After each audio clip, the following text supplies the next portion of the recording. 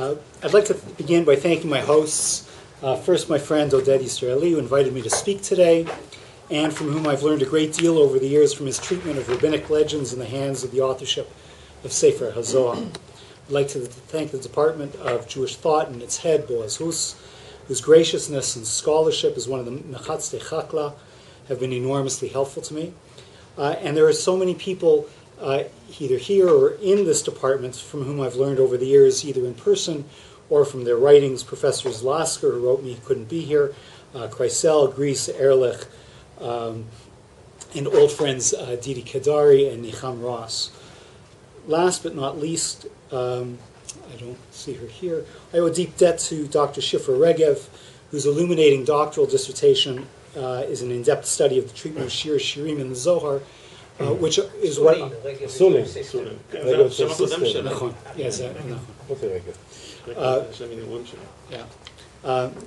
is an in-depth study of the treatment of Shir Shirim in the Zohar, with a main section devoted to the Zohar on Shir Shirim. Lastly, it's important to understand that while I'm doing my own work, unsupervised, except for having a brilliant copy editor who maintains a certain consistency over the entire translation, Daniel Matt has already completed 6.5 of the 12 volumes of the translation of the entire Zohar, and I'm very much guided by the style that he's established.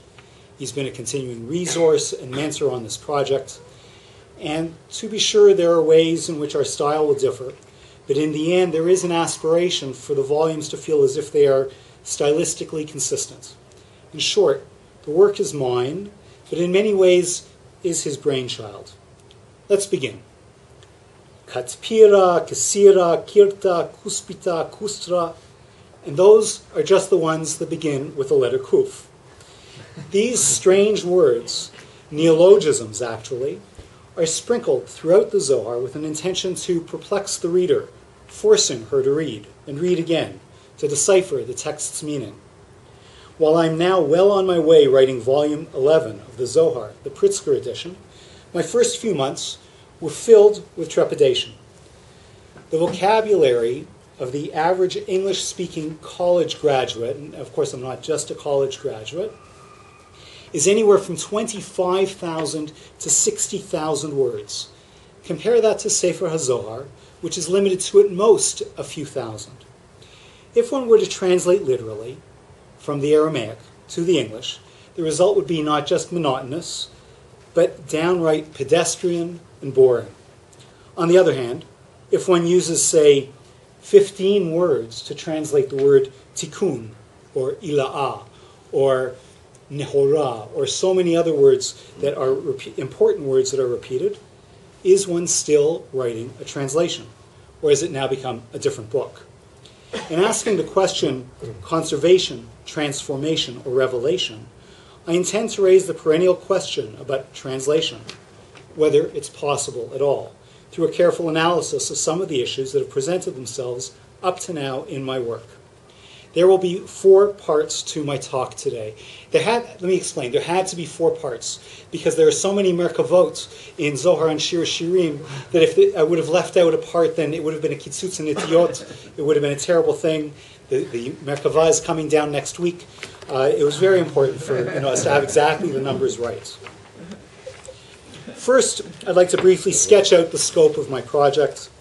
Next, I'll describe how I construct the Zohar text on the basis of manuscript evidence that will be the basis of my translation. I'll then turn to some of the issues that have arisen in the course of preparing the Aramaic text.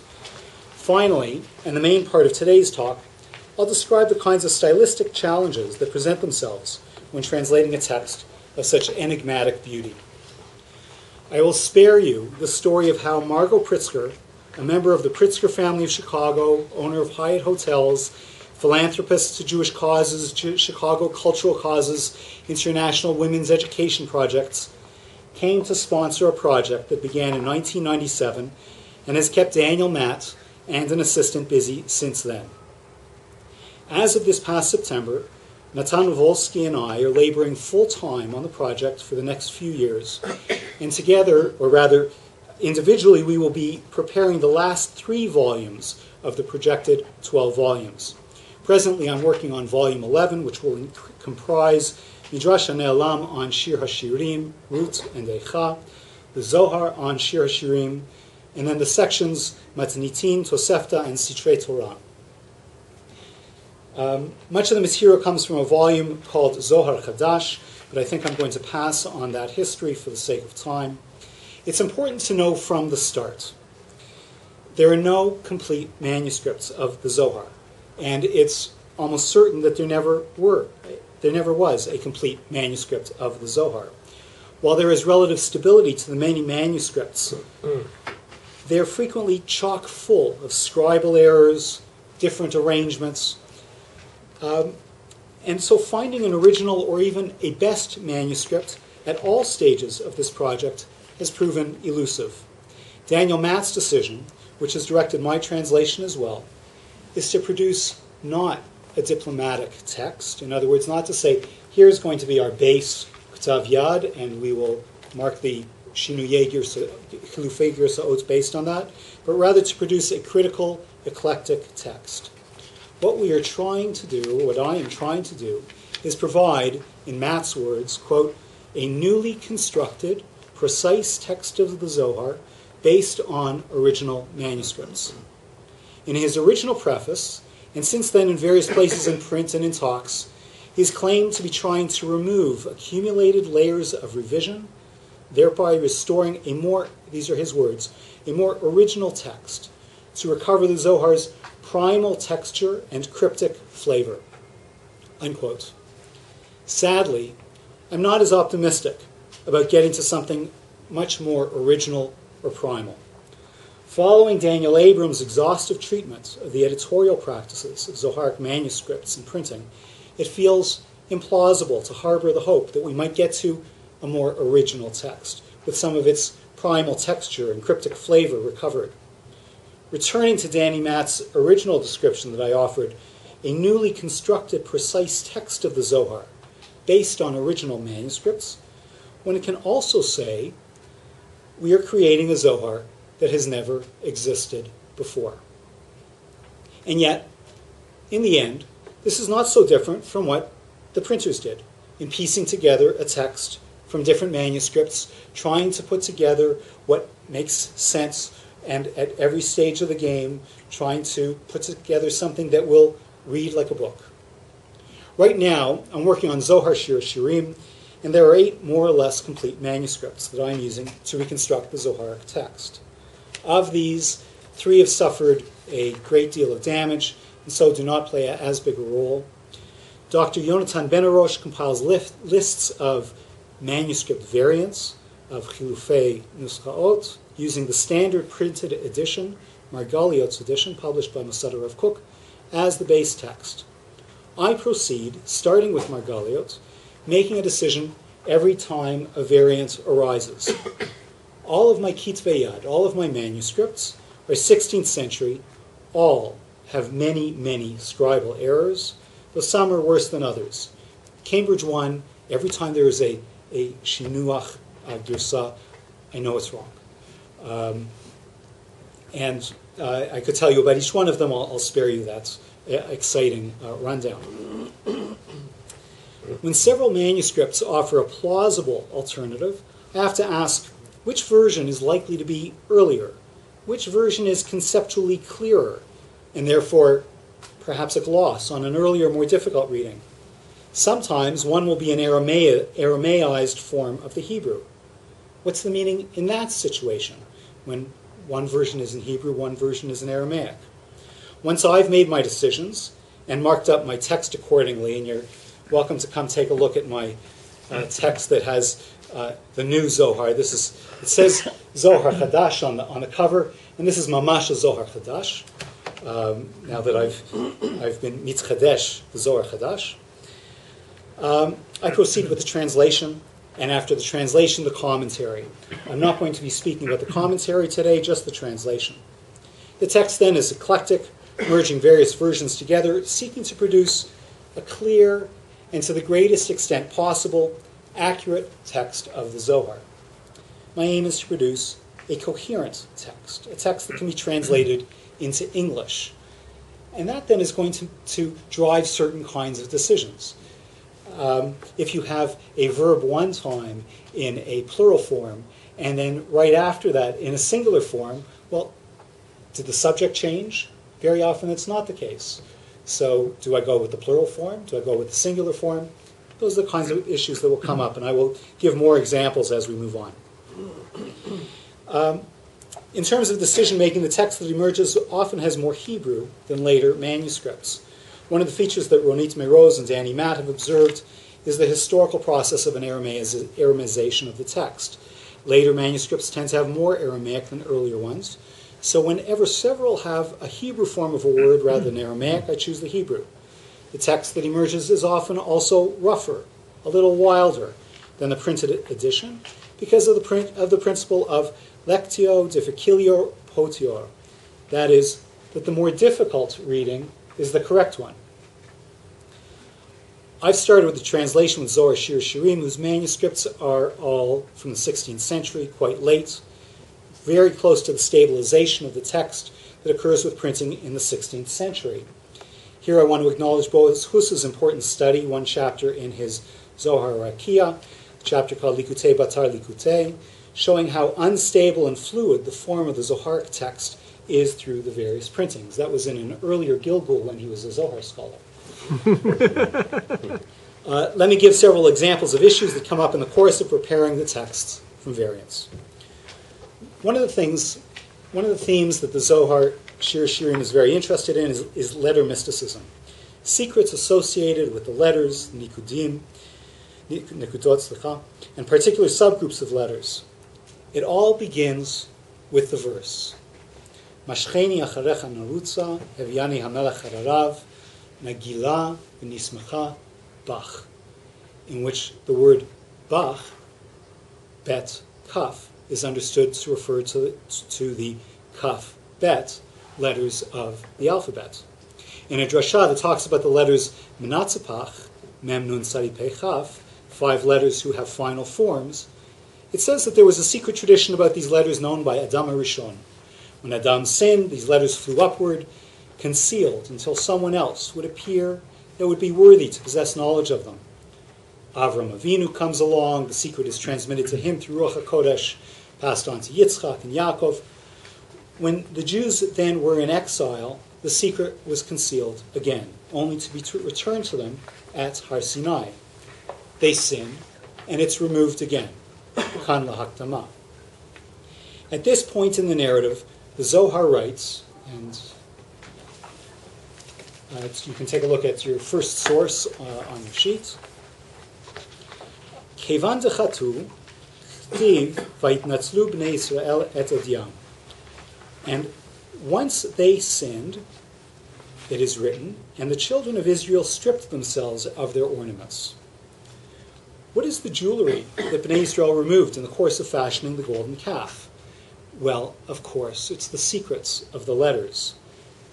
The phrasing here shifts in different manuscripts. The Margaliot text reads, Kevan dechatu k'tiv vayitnatzlu bnei Yisrael et edyam, but, based on several kitvei yad, it includes in brackets the words istalku, ascended or flew away, so that the text would now read, Kevan dechatu istalaku, k'tiv vayitnatzlu bnei Yisrael et edyam. The two end up, I'd suggest, having very different meanings. Even without spelling it out, it's clear that the mystery of these letters has vanished again. The word istalaku has 2 effects. One, it clarifies and smooths out the meaning. Very often in Zohar Kitvei Yad manuscripts, words are added by copyists for this purpose, to make it easier on the reader. Here, though, the second effect is a loss in poetic power. Kevan dechatu chtiv vayitnatzlu bnei Yisrael et edyam allows the pasuk itself to do the explanatory work. In fact, what happens is that the Torah's words themselves are the response to the sin. With the word istalaku added, the verse serves only as a proof text, only to substantiate that such and such happened. Even if I prefer the version without the extra word, as I do, by what license may I choose one over the other? Each of the Kitvei Yad, or each of these collections of Kitvei Yad, is quite flawed, having meaningless typos on a regular basis, indicating that they were written by someone with a poor background. Some have missed lines on a regular basis. Others, however, Paris 13 in particular, have a more stripped down style, a little less verbose, a little less hand-holding for the reader. As a result, this manuscript has become my favorite, my guide, my manche, often quite seeming more reliable, not overcooked, and he was the one that swayed me in this particular choice, leaving out that extra word. Another example of the same phenomenon, also in the same column in the Zohar, follows right afterwards. This is in source number 2. The printed text reads, V'hava yadalon Moshe v'Yoshua v'shivim zkenim uvaho alu la'ara.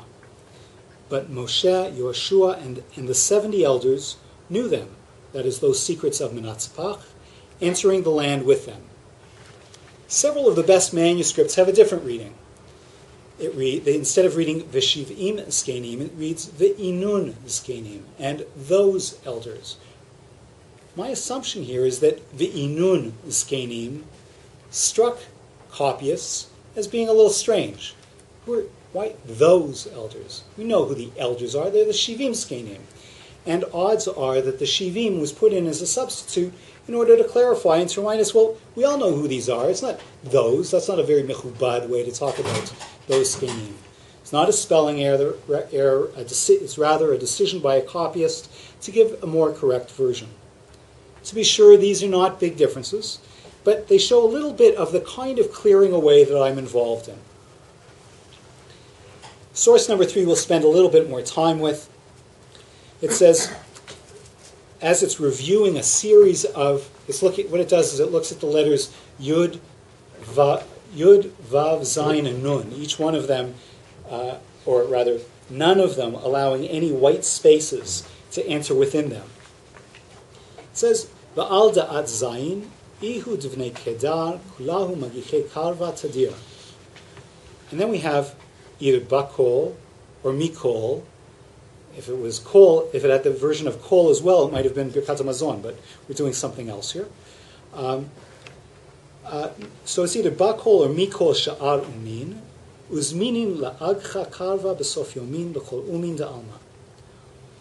On Zayin, as tense of kedar, all waging war, coming from all the other nations, poised to engage in combat at the end of days with all other nations of the world. I want to show you the inner guts of the work. So what you see there in the next line are the chilufei nusach that were available to me. So we have two alternate prepositions, either a bet or a mem. Cambridge 1, Cambridge 10, Paris 13, Parma 13, and the Ramat, Cordovero, all have a mem, mikol. Trinity College and Vatican 23 don't have anything there. What happened?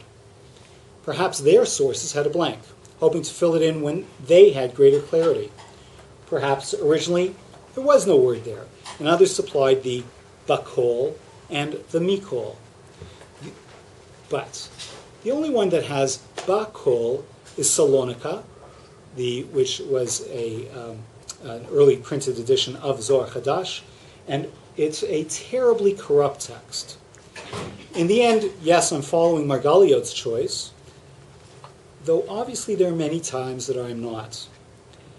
Either way, though, the majority of the texts have a version that suggests a defensive war, Israel against the nations.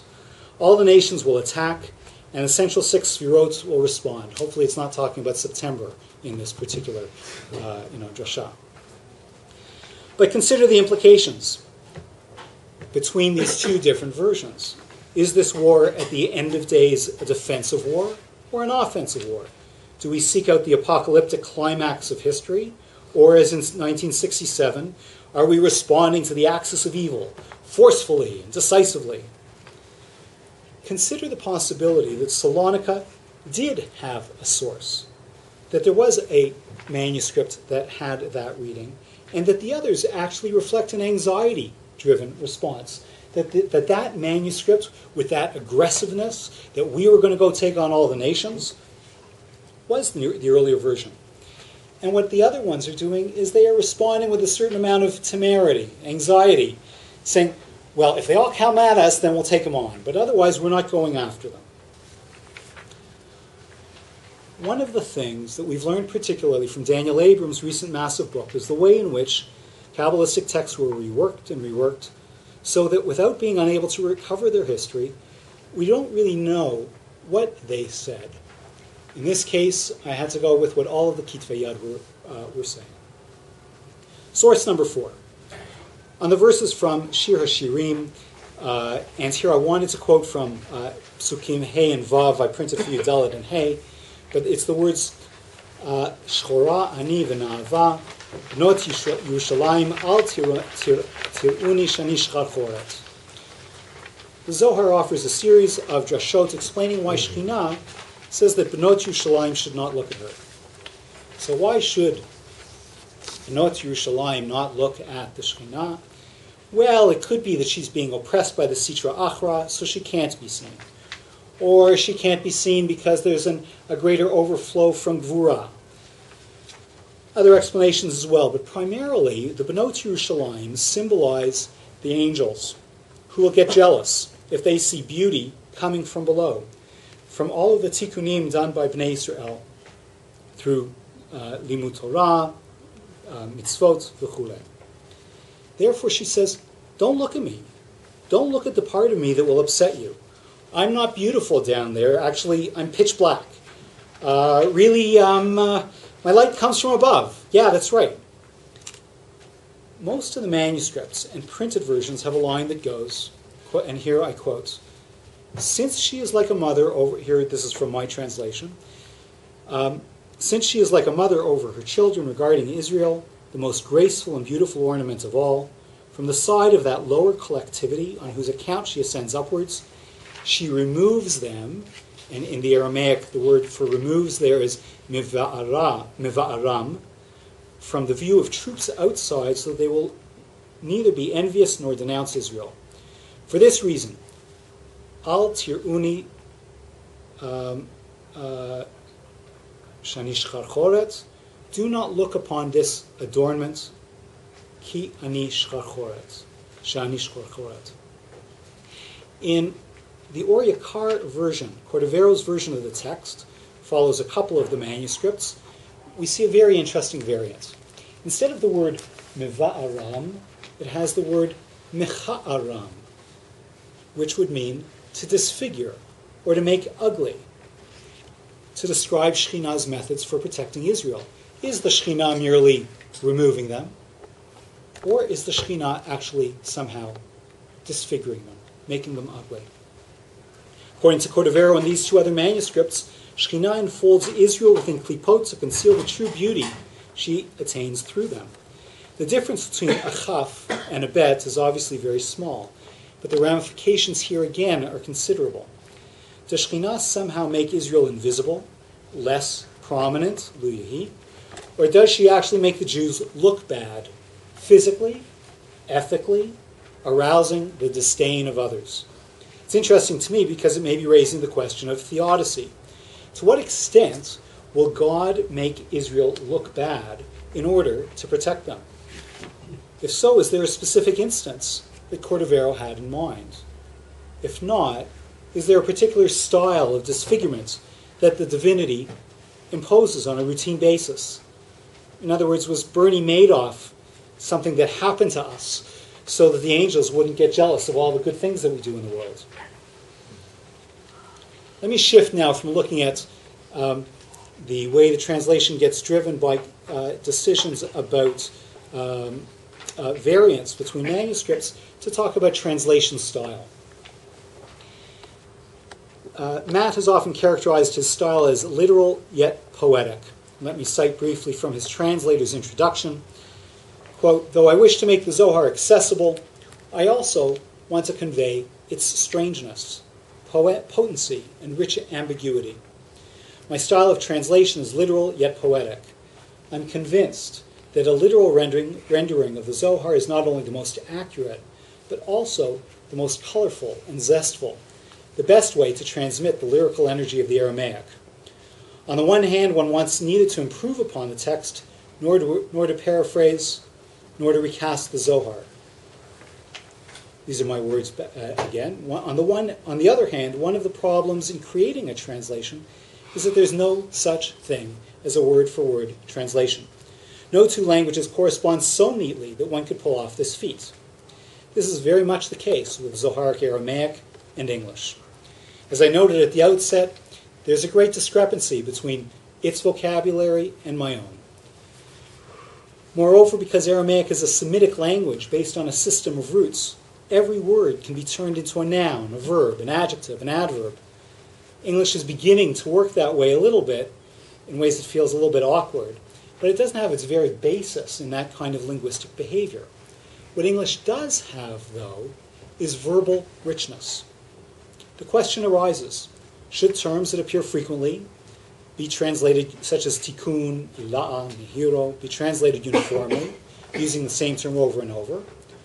Or do we now have, in English, opportunities for precision and nuance so that we can actually look carefully at what exactly is the meaning in this drush, in that drush, and try to nail down that meaning as precisely as possible in a way that would suit the English reader. In his book, After Babel, Aspects of Language and Translation, George Steiner delineates 4 stages of the enterprise of translation, the last being called compensation.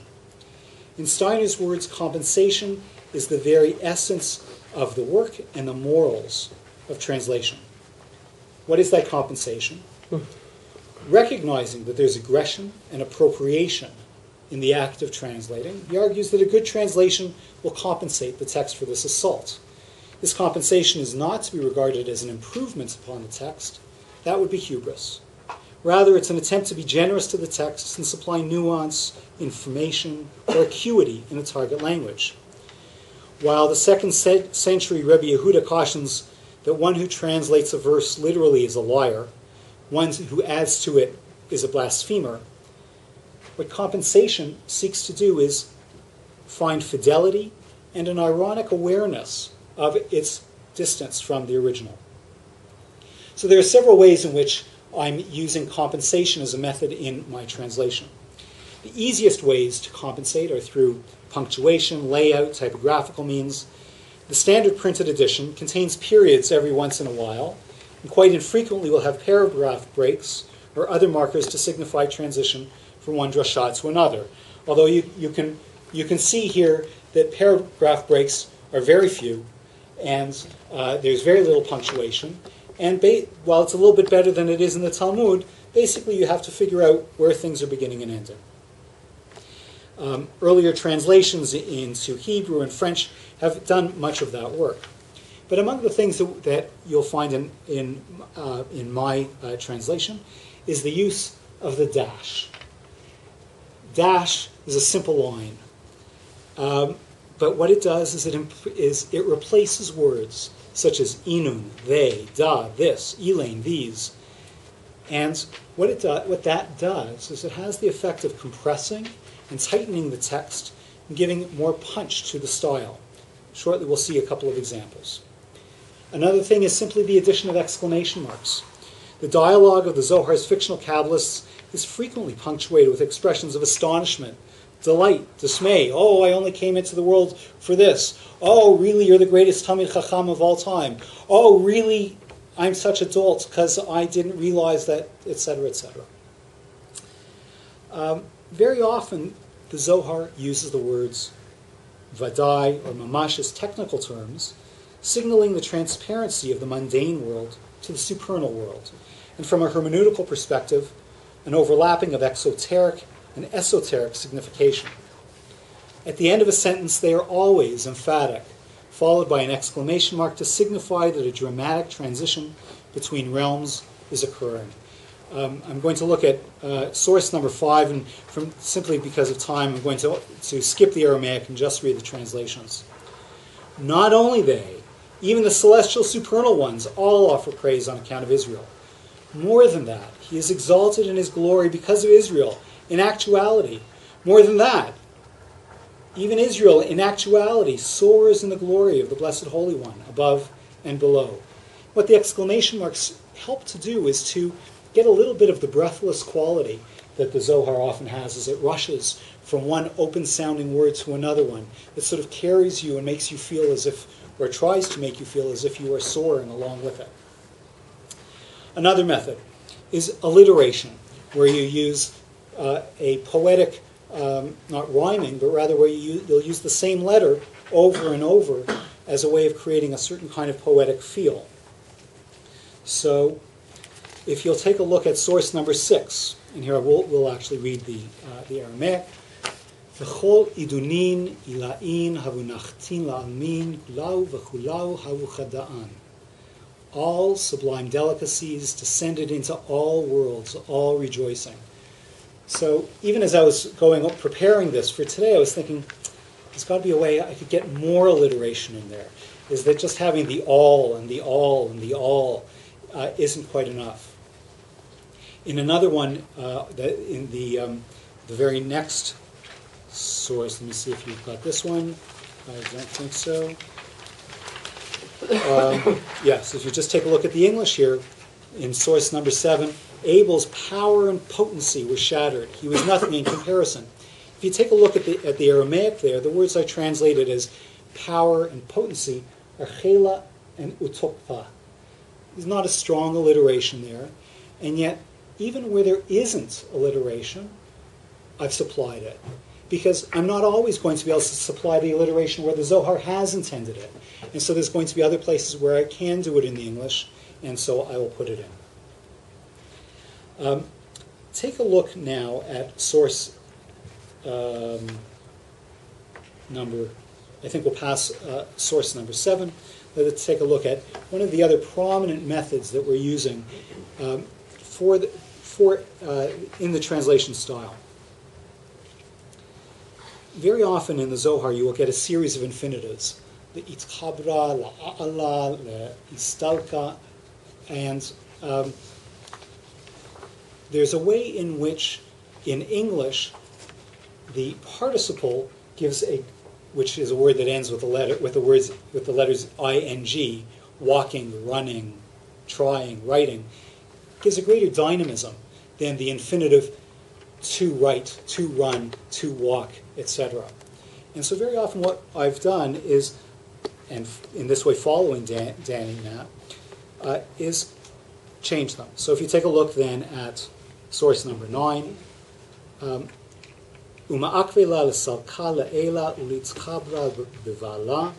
they would prevent her from ascending above, uniting with her husband. Here both the words l'salka and litzkabra are turned from infinitive form to participle, increasing the dynamism. In source number 10, where there's yet another series of infinitives, I've written final hay. We're now talking, of course, about the final hay of the Shem HaMefurash, has nothing of her own, and so lacks her own vowel unless she is made a messenger. When they lend her one vowel, entering her, forming troops and force, as they lend her a vowel entering into her, so too do they lend her letters of the exalted mystery, perfecting her through this mission.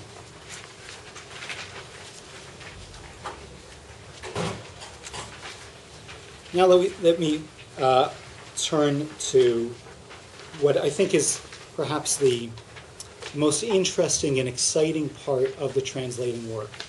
And that is trying to come up with the precise term. And not just the precise term, but the sparkling term, the one that will add some of the glisten, some of the sheen, some of the shimmer that the Zohar itself has. This is where things get really fun. So if you take a look at source number 13, we have the line. This is right after Cain has been born as a result of her being inseminated by the Nachash. V'chava ashkachat bahai, she's looking down at Cain.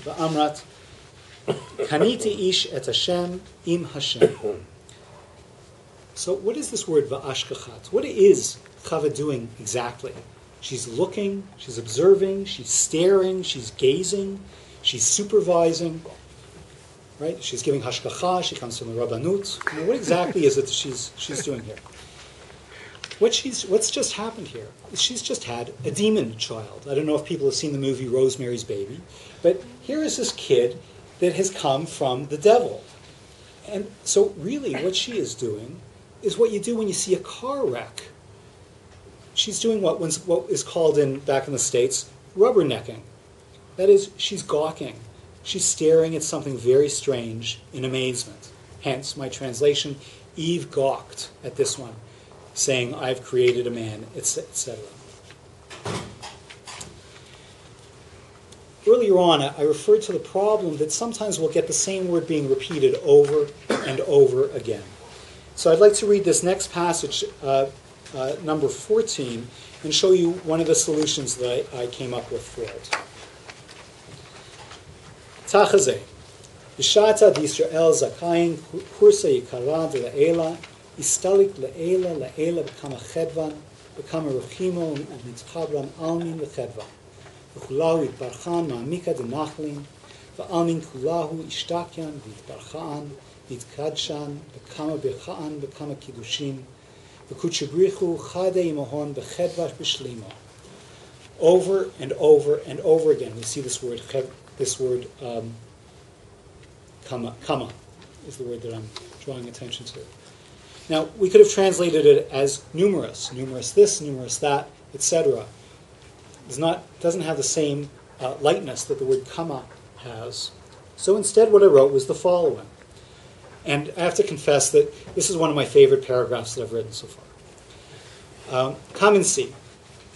When Israel, a righteous, the supernal throne of glory, ascends in teeming delight, in an abundance of love, higher and higher, all worlds are saturated, blessed, and sanctified, with a profusion of blessings, brimming with sanctities. Then the Blessed Holy One rejoices with them in total rapture. Here, by using a series of adjectives, teeming, abundant, profusion, brimming, I've tried to capture the plenitude that the language itself is suggesting. Aramaic style of ending with open-mouthed vowel sounds, though here it's the Hebrew hey that the word is ending with, gives an expansive feeling that repetition in English wouldn't supply.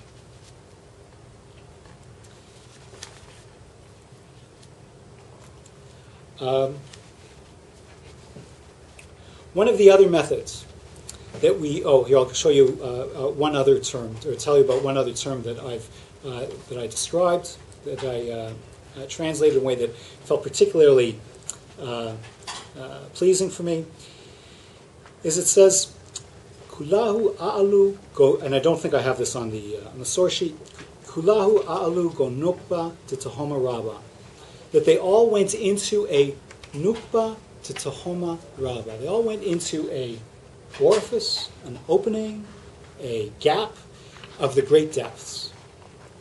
So I could have translated it in one of those ways, and yet I used the word maw, M-A-W. If you look up the word maw in the dictionary, and what was here, let me just describe what's happening here, is this is describing something like the end of Shabbat, when all of the demons get sucked back down into the Tahoma Rabbah. What the word maw means is the mouth or stomach of an animal, especially of a voracious animal. Or it means the mouth or stomach of a greedy person. Or it means a trap.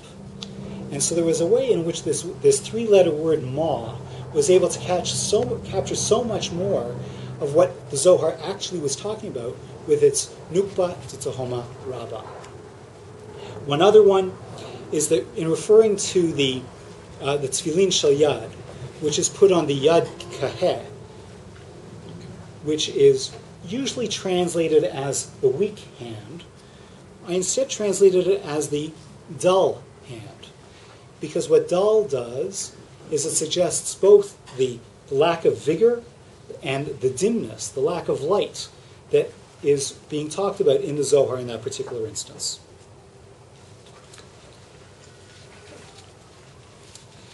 There are lots of other ways that we use in terms of tightening syntax through dropping verbs, to dropping, not dropping nouns, but dropping various kinds of words as a way of sort of tightening things up to try to enhance the visual experience for the reader. There are, of course, things that are lost. One of the ones is that the word, there's a whole discussion of how the shir, of shir hashirim, comes to be. And where it comes from are the places on the Mizbeach where the blood used to drip down, which in the original are called shitin. And so each one of those, each sheet would be transformed from a sheet into a shir. Now, the wonderful thing, of course, about doing this in English is that I could joke on my Facebook page and tell them that I was translating shit into shir on a regular basis.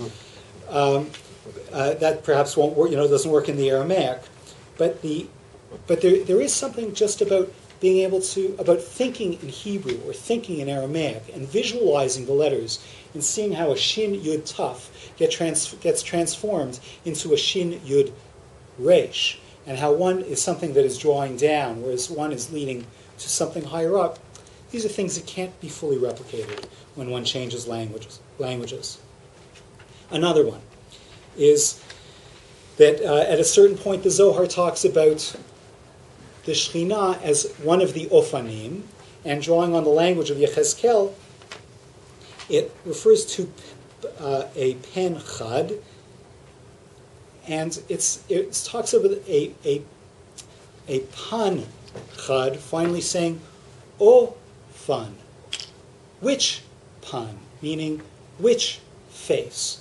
And so there's a whole series of puns that are taking place here that I can describe in the notes, and I do, but that again is going to be lost, and there's very little way to capture it. I want to close by reminding us all of the story in Megillah of how the Septuagint was created, and that 72 rabbis were locked in a room, and that through some kind of miraculous phenomenon, every single one of them produced not just exactly the same translation, but even the same intentional mistakes. And